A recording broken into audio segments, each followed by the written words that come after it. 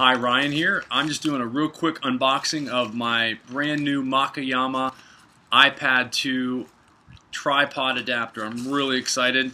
I just got this in. It came all the way from Europe. It took a little while to get here, but I think it's going to be well worth the wait. I got it in this envelope. I kind of opened the top. You can see I opened the top there. There's you can see there's the Makayama adapter right there. That's pretty cool.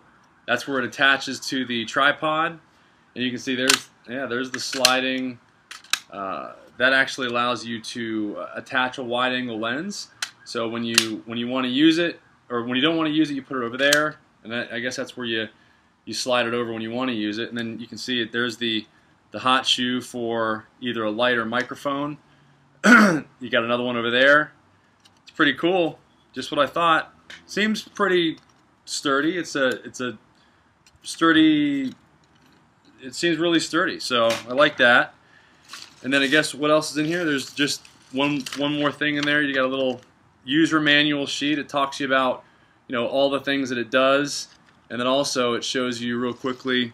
You can see you can put the light at the top there, and you can see there you can put the microphone on the other side, and then there it's attached to the tripod. So pretty cool. I got my iPad here. I guess it just I'll just try to snap it in there.